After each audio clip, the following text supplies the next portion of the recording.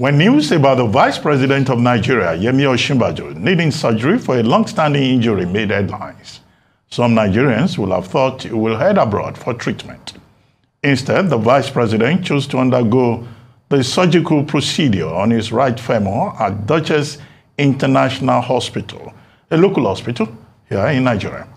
The Vice President was clear that he had confidence in Nigerian doctors both at home and abroad, and would prefer they handled the operation. The question now is, will this show of confidence in our local healthcare system by the President influence the political class that constantly engages in medical tourism to utilize facilities at home rather than going abroad for health emergencies? Joining us on this show this morning, right now, to give us an update on Vice President Yemi Osinbajo's condition following his surgery over the weekend, and also the medical infrastructure available in Nigeria and the efforts made to curb medical tourism, is Dr. Adetokunbo Shitta-Bey, Chief Executive Officer of DUCHESS International, and Dr. Adedoyin Dosunmu-Ogunbi. Welcome to the morning show, gentlemen. Thank you very much for joining us. Thank you. Good morning. Well, let me start with you, Dr. Shitta-Bey, just to give us an update on the procedure that the Vice President underwent. We're told in the reports that this was a case of knee surgery and that the surgical procedure was successful, but we'll just be interested in the update and, you know, the sentiments that have been expressed about his choice of a local hospital. How significant is that? Okay, well, thank you very much. Okay, well, thank you very much for asking that question. I think the first thing that we would like to say is that this is a hugely significant responsibility that we have at the DUCHESS International Hospital, and we do not take it lightly. Of course, together with the rest of the nation, our thoughts and our prayers are with the Vice President and with his family at this point in time.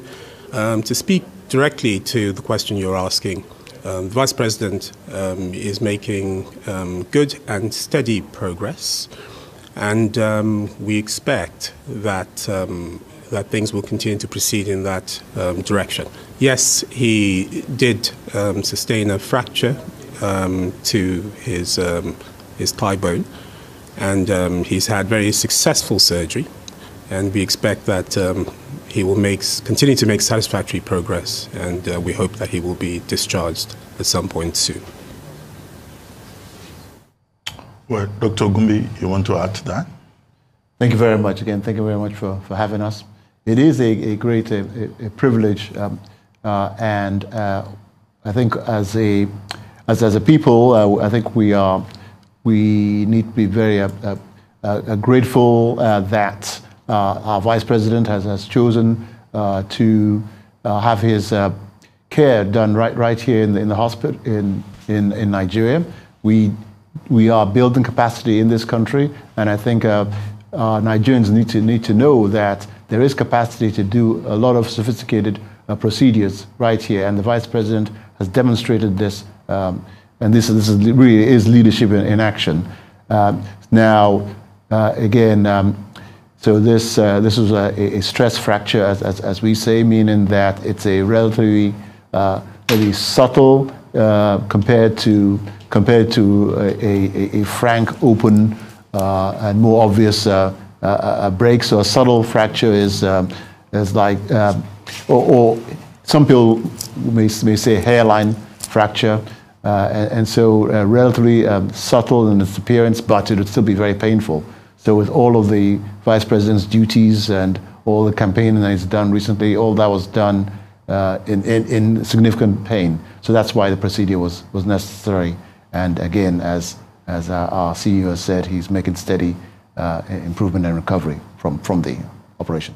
And we're so glad to hear that. So I'm going to start with you, Dr. Shitta-Bey. Much has been made of the political optics of the Vice President choosing a Nigerian hospital, not necessarily Nigerian doctors, because people fly abroad to see Nigerian doctors, but he chose to stay here at home. But beyond that, I don't see a man like the Vice President putting his agility, his health, or even his life on the line if you agree that there's no such thing as a minor surgery, if he actually did not trust Duchess International Hospital. So can you tell us why he chose you? What are the facilities that you have, and why that he was confident in that choice? And also, there's also the perception in the midst of all of this that Duchess International Hospital, I mean, your facility is really grand. It's, you know, out of the reach of most of the Nigerian population, even though your brand mission is quality and affordable healthcare. So can you just take us through all of that? Oh yes, of course. I would first. Of course, I would first begin by challenging the perception that the service is an expensive service out of the reach of most Nigerians. The fact is, it's not. And this is part of what has informed the Vice President's choice to select the Duchess International Hospital as his preferred hospital for having his care here. We at the Duchess speak in terms of what we call access to affordable world-class healthcare. And what that means really is that we have given a lot of thought into the very highly emotive subject of access and taken deliberate steps to bring down the barriers, those obstacles that prevent people accessing those essential services. So I'll take, for example, to register at the Duchess International Hospital and to see a doctor is no more than 5,000 naira. And that is the first and most important statement that I felt that we needed to make. The service also offers a wide and extensive range of essential services. So that's another very important point. We have a consultant-led service at the Duchess International Hospital. It's very important that the decisions that are made within the first few minutes are precise decisions. So you're far more likely to see a specialist consultant within the first 10 minutes of being in the hospital at the Duchess than perhaps any other hospital in Lagos. Of course, all of that contributes to the safety and the security that patients have when they come in. It's also really, really important to us that the entire community is able to access the service. So apart from the fact that we are priced to ensure that we are no more expensive than any other hospital in our vicinity, we place a deliberate emphasis on 24/7 access to emergency care and critical care services. The complete range of services that we offer is from pediatrics, children, to elderly medicine, and that includes maternal and child health, lots of specialties and subspecialties within our practice. And we also offer this environment that allows Nigerians in the diaspora to come back. So yes, we are focused on reversing medical tourism, but we're also focused on bringing our boys and girls back home to practice here. So all of this really contributes to a safe and secure environment that would enable people to come and have the care that they need. And I think this is largely what has informed the Vice President's decision to have his procedure at the Duchess International Hospital. I would go further to say, of course, that the concept of reversing medical tourism is very much talked about. But in real terms, there's about 600 billion naira that's hemorrhaging these shores every year. Just some simple arithmetic says, well, that's perhaps about 60,000 Nigerians on average spending about $20,000 a pop. It's really important to have the range of services that will keep that money, keep that expertise within this country. And that precisely is what the Duchess International Hospital represents.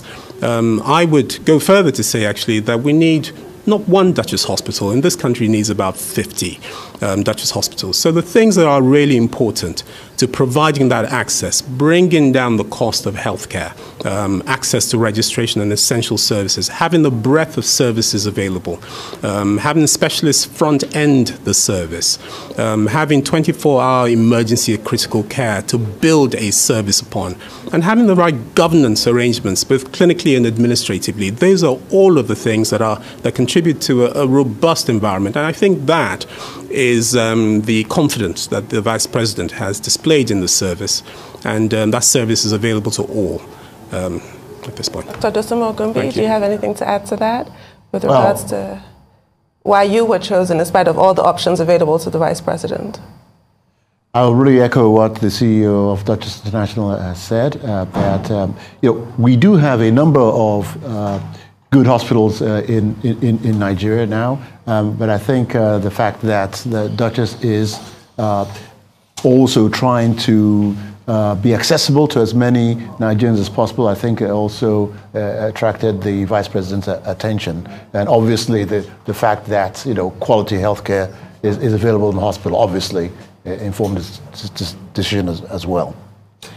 So I'd like to know more about what really happened to the Vice President, because the public citizen and the post-op, can he get up and go now, or is he in physiotherapy?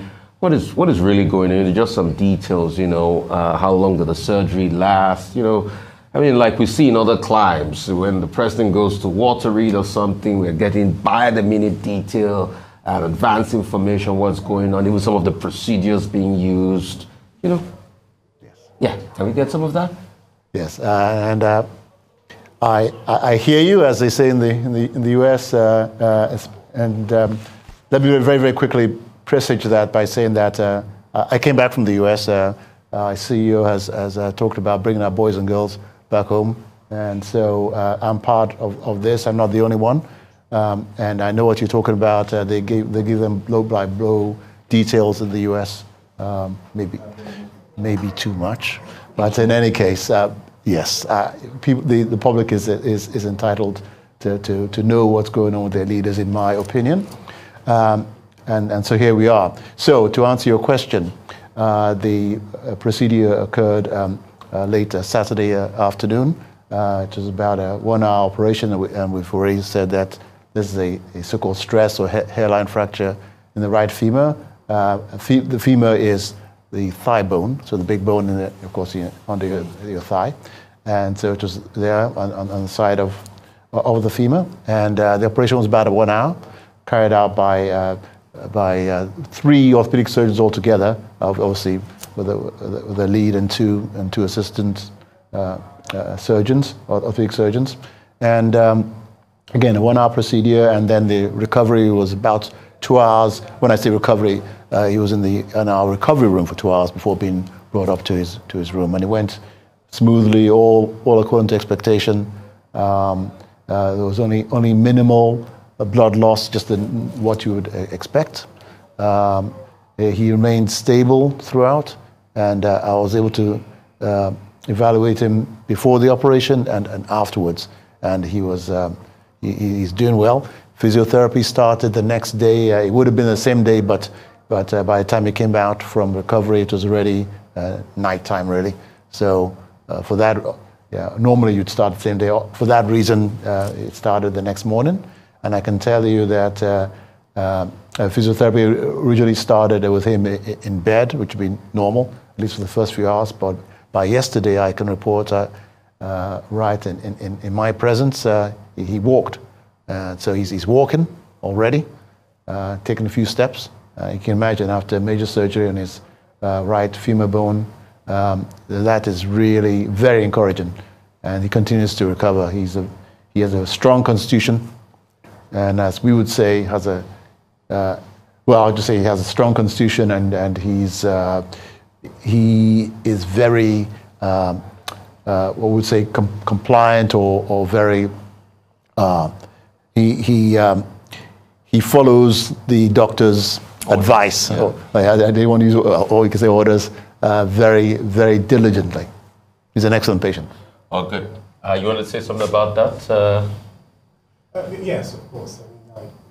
Yes, of course. I mean, it's interesting, thinking about the Vice President following orders.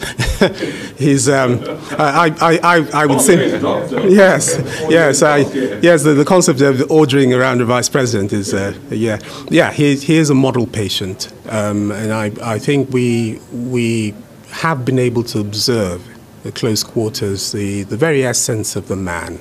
And it comes through in the kind of patient that he is. Very compliant, listens to advice, and as such, he's making the sort of progress that one would expect that a patient, any patient who is compliant, would be making at this stage. So as the medical director has said, he's now undergoing physiotherapy, so that's part of his rehabilitation, hopefully back into his own home environment. And the multidisciplinary team that has been involved with his care have been very, very pleased indeed with the progress that he is making for precisely that reason. So yes. Okay. Very quickly, I'd like to ask both of you. Everyone has been saying, oh, this is very good that the vice president has chosen to be treated in Nigeria. But then you see, we must underscore the fact that he went to a top-grade private hospital. And there are many of such hospitals in Nigeria at the moment. Reddington, DUCHESS, even in Abuja, they have quite a number. People returning from abroad to come and invest in the medical sector in Nigeria. Would the vice president have been able to get the same quality of care if he were to go to a public hospital, for example, in Nigeria? Because we have, Nigerian doctors are very competent and all of that. We have the best of the best in Nigeria. But what do you think is wrong? That there's this gap between the public hospitals and the privately owned hospitals. Would they have gone to a hospital in Okokomaiko, for example? Okokomaiko General Hospital, for example. So, yes, let's start with Dr. Shitta-Bey. You say Okokomaiko General Hospital very deliberately in a particular tone of voice.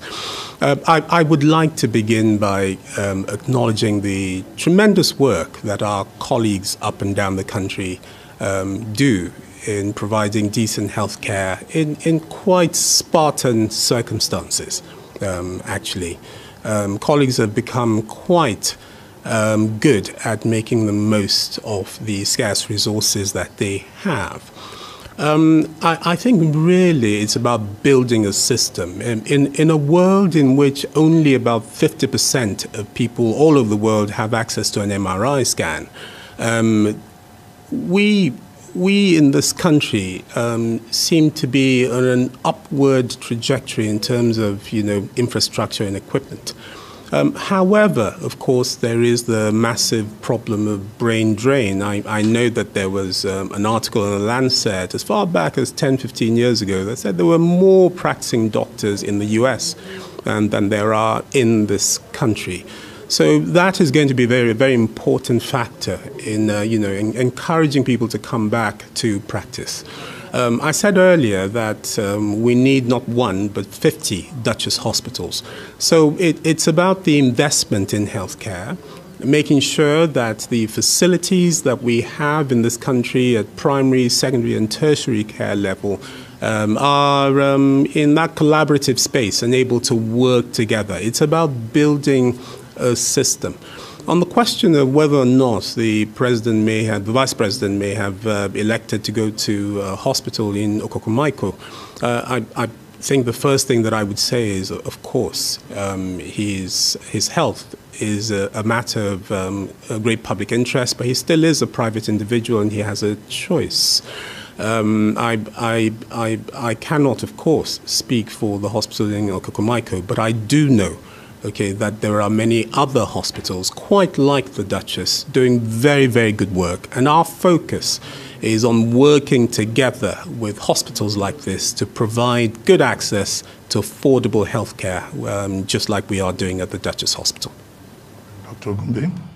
Again, I would echo what has been said. The first thing, as you were asking the question, the first thing that came to my head, I remember when it was 1980s, I think it was, Mrs. Thatcher, if I remember correctly, was admitted to a hospital in Britain, a private hospital, and as you can imagine, that was controversial. She could have gone to a public hospital. So I guess I say that to say that, well, it's not just in Nigeria where leaders are treated in private hospitals.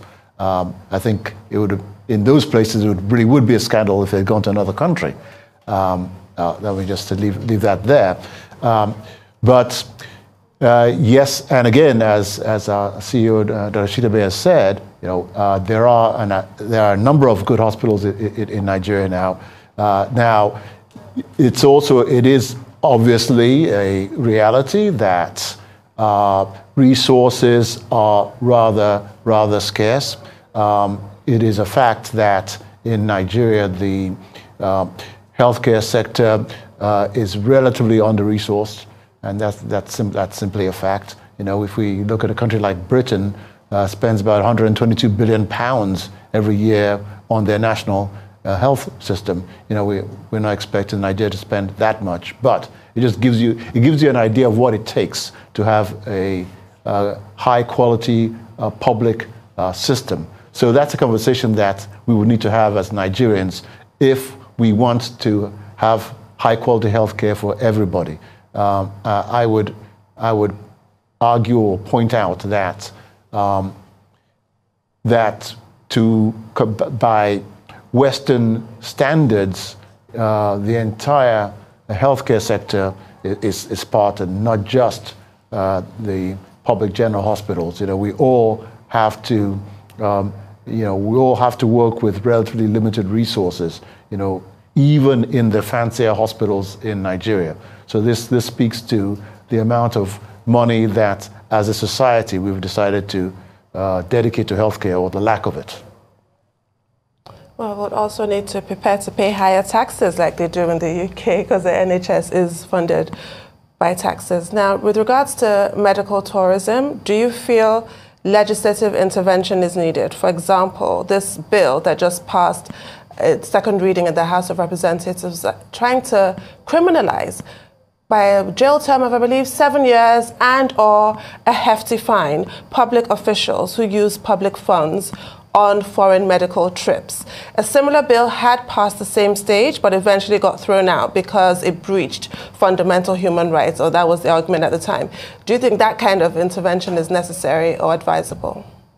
Well, of course, I'm not a politician, and my position doesn't directly involve policy, but as a private individual, I would say that, I think that in terms of the precise mechanism by which it's accomplished, perhaps it's not necessary to prescribe jail time, but I would agree with the premise and the goal. I think that all public officials, in my opinion, all public officials in Nigeria should, as much as possible, have their healthcare in Nigeria. If the healthcare need, the operation, if the treatment's available in Nigeria, then they should get it in Nigeria. If it's available, and in many cases it is available. Now, we don't have everything in Nigeria, and I think if we don't have it in Nigeria, then they can go out. But where we do have it, they should stay in Nigeria. Dr. Shitta-Bey, your thoughts on criminalizing medical tourism on public funds? Right. Okay. I won't restate. Okay. I won't restate the obvious. I completely agree with what Dr. Ogunbi has said. However, I will add, as an individual who's responsible for managing a hospital like the Duchess, I would add that we would rather focus on what our responsibility is, and the key issue is trust. What we have in this country right now is a crisis of trust. The real reasons that people are electing to seek healthcare abroad is because they do not trust the healthcare system in this country. So we need to focus on that and think very, very carefully about what trust means. And for us at the Duchess, it means strong clinical governance, strong administrative governance, having safety and security in the system, running a consultant-led service, being able to provide the breadth of safe care across a variety of specialties, from cradle to the elderly.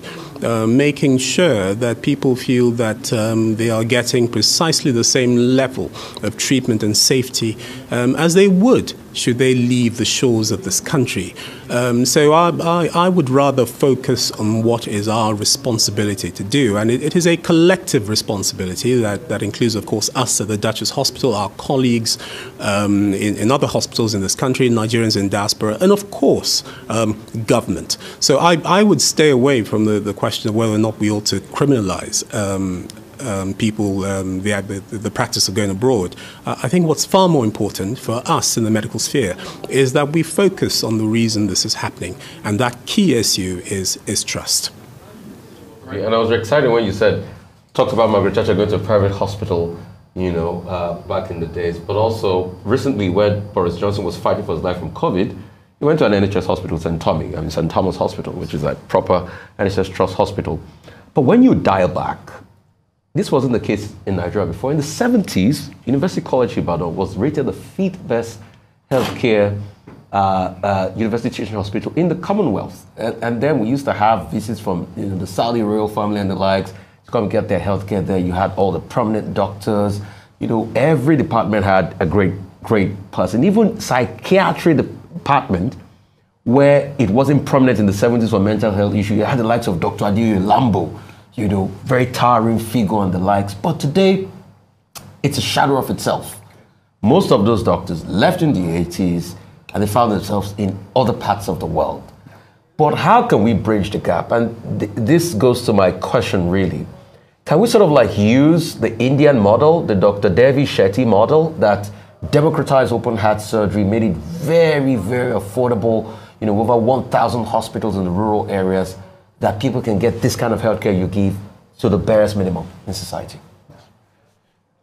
And again, that actually is our goal at Duchess, is to provide affordable healthcare to as many people as possible. And I know what Dr. Shetty was able to do. He was able to use the model of Henry Ford, as I understand, by being more efficient with your delivery. You can bring costs down. So that, of course, needs to be done. If you're efficient, you can bring costs down, and so you can, therefore, obviously, charge less. Now, to speak again, we go back to, if you're talking about being able to realistically expect our public officials to use public hospitals, we are talking about, again, it's a question of funding. That you need money, and that also explains what happened to UCH, Luth, and all of these hospitals. Yes, people used to fly back. My mother flew back from Canada to UCH to deliver me, and I'm not alone. I've heard that story over and over. People went to UCH for the deliveries. UCH had some of the best doctors in the world. He went on to have, I can think of Dr. Henry Lawson. Adeoye Lambo, the served in the World Health Organization, yeah? Yes, absolutely. Yes, Professor Lambo, and even there were British doctors there, Nigerian doctors. I mean, I'm not saying you have to be a British doctor to be a great, but I mean, the point being they had great doctors. It was one of the best hospitals in the world, probably comparable to Harvard, to Massachusetts General Hospital back then. Things have changed. Money is the single biggest reason. It really is. These things take a lot of funding. You look at a US hospital, we're talking about $1 billion or more per hospital. I'm not saying that we need to spend $1 billion in each hospital here, but we need to do more. We need to do better. And clearly we have resources in this country, but it's a question of how we choose to deploy them. And obviously we do need to grow them. But I'm not an economist, but we need better resourcing. All right, Dr. Shitta-Bey? And that's absolutely correct. That's absolutely correct. It all boils down to the question of funding. So let's look at some of the numbers. The 100 billion pounds that Dr. Ogunbi just talked about, 10% of that is on diabetes care alone. Now, we know that there is an iceberg of risk in this country, that is cardiovascular disease. It's just waiting to erupt. Let's put that in context. Per capita spend on healthcare in a place like the US is about $11,000 to $12,000. In Nigeria, it's about $70 US. So funding is the key issue. Now, the Duchess Hospital is as government as it gets in the public sector. Maybe that's part of what's contributing to the picture of success that we see. The hospital, of course, has had support from the Central Bank of Nigeria and the Bank of Industry. So we are not burdened by double-digit interest rates in foreign exchange. Another reason why we're able to pass those benefits on to the people and begin to speak of access to affordable healthcare. So even though it looks like a big, imposing building, our gate is open, and that's a metaphor to say that this is a hospital for the community. We are able to do this largely because of the funding support that we have received from the federal government. So just to underscore the fact that funding is really, really important. If you get the funding right and you get the governance right, you begin to have the start of what you can call a proper, robust healthcare system. And that's precisely the reason that Boris Johnson can end up having is being admitted to the ICU at St. Thomas's, because whether you're in the NHS or you're in the private sector, you can be assured of a properly funded healthcare system, and that is precisely what we need to achieve in this country. Okay, well, quickly, let me pack 3 questions together. I recall that the Vice President commissioned the DUCHESS Hospital last year, October 2021. So is he your friend personally, beyond being Vice President, and could that have been a factor in his choice of the hospital? 2, how much is he paying for the surgery? I would like to have an idea in case I see somebody who also has a pain in the leg, so that I will have an idea of the cost. And then finally, I mean, beyond medicine, you are running a business. How are you coping with the high cost of diesel to keep the hospital going? Dr. Shitta-Bey. Those questions would naturally be directed at me, wouldn't they? First of all, on the question of whether or not the Vice President is I believe you personalized that and said my friend. No, he is the Vice President of the Federal Republic of Nigeria. He is a national treasure, and it is an honor to have him in our hospital. Having said that, of course, he receives the same level of safe care that anyone who would come into the hospital would receive. Of course, the additional considerations for security, because this is a matter of national interest and security. Your second question was about how much he's paying. I'm sure, of course, that you wouldn't expect me to answer that question, regardless of who it's concerning, Vice President or not. It is the question of what a patient is paying is a very, very personal matter. But what I will say is that the cost of a repair surgery for the kind of condition that the Vice President has had is very, very affordable indeed. And I've gone to great lengths in this interview to explain why we can even begin to speak of access to affordable health care.